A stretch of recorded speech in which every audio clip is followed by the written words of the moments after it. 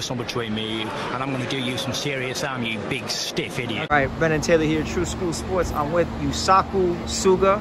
First of all, nice to meet you. Nice to meet you. Yeah, I had a chance to watch you spar today. You were a pretty good fighter, good young fighter. I wanted to get your take because you're like the only Japanese boxer I know I've met in South Florida about the Inoue Fulham fight. So I know you watched it yesterday. Yeah. What did you make of it? He did good.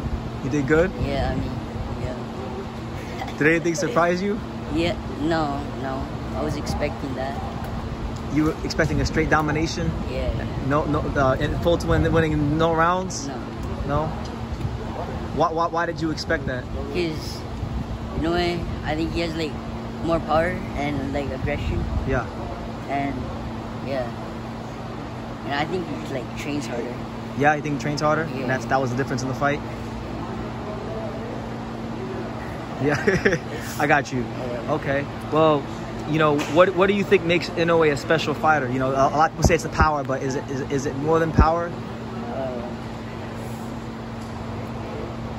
Like, is it his speed? Is it his timing? Like, what is it about him that sets him? What do you feel, at least from your eyes? What do you feel?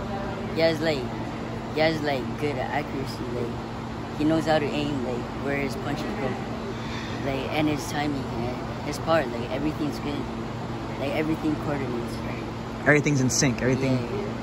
Yeah. Okay.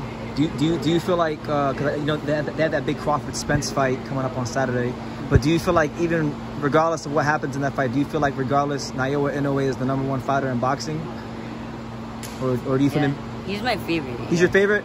Yeah. Because a lot of people feel like the Crawford Spence one will be number one, but then there's people like me.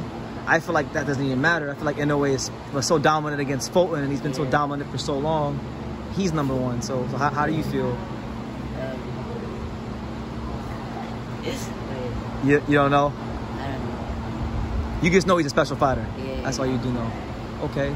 Well, like some people that don't believe in him, they say like he's got to move all the way up to 135 to fight Gervonta Davis. Well, I think you should stay there. I mean, stay where he's at. Maybe he can try, but I think it's gonna be hard for him. Yeah. Okay. Well, if they were the same size, if Naoya Inoue and Gervonta Davis were the same size, who do you think would win?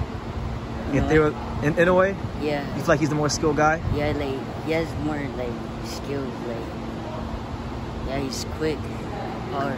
Because I was talking to Jensen earlier. Jensen said that Inoue's elite, not just athlete. He's athletic. He's very athletic, but he's also like an elite technician. His technique, so it's like the combination of both. What do you think? Would you agree with that or not? Yeah, I agree with that. Okay. Well, enough about Inoue, man. Like, tell people like what's going on with you. Like, how long you been boxing? Like a year. A year? Like almost a year. Yeah. Yeah. You like it? Yeah. It seems like you like it. It looks like you're having fun in there. Yeah. Yeah. What do you love about boxing? I don't know. Like, it's just fun. Okay, it's just fun. You just do your thing in there. Yeah. Okay. Well, I don't want to hold you much longer because I know you're tired from sparring. But Yusaku, is there any message you want to give to the people out there about, I guess, yourself or Inoue or boxing or just anything you want to say before we end the interview?